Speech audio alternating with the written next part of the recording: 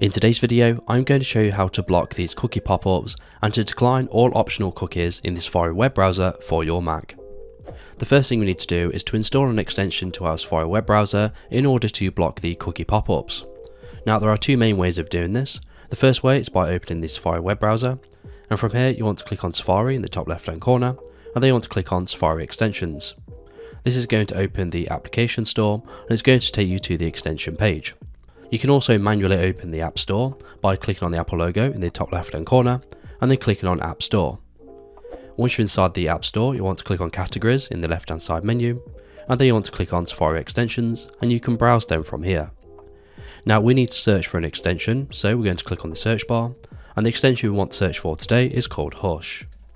Once you search for the extension, it should be the first result called Hush Nag Blocker, so we're going to click on that. And then you can scroll down to view more information about this extension, which is constantly getting updated. Now to download this Safari extension, you want to click on the Get button. However, I have already downloaded it, so it shows up as this Cloud Download button.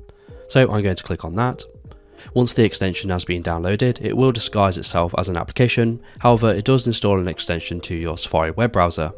Now, in order to activate this extension on our browser, we can close out of the App Store, and then we need to go back to the Safari web browser.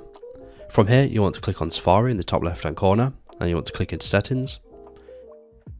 And once you're inside the Settings window, you want to click on Extensions at the very top. And here it's going to give you a list of all of the extensions you have installed, including the Hush extension we just downloaded. Now you may need to tick this extension to enable it, and you may need to enter in your Mac password. And once you've done this, the extension has now successfully been enabled on your Safari web browser. Now we've done this, we can exit out of the Settings window.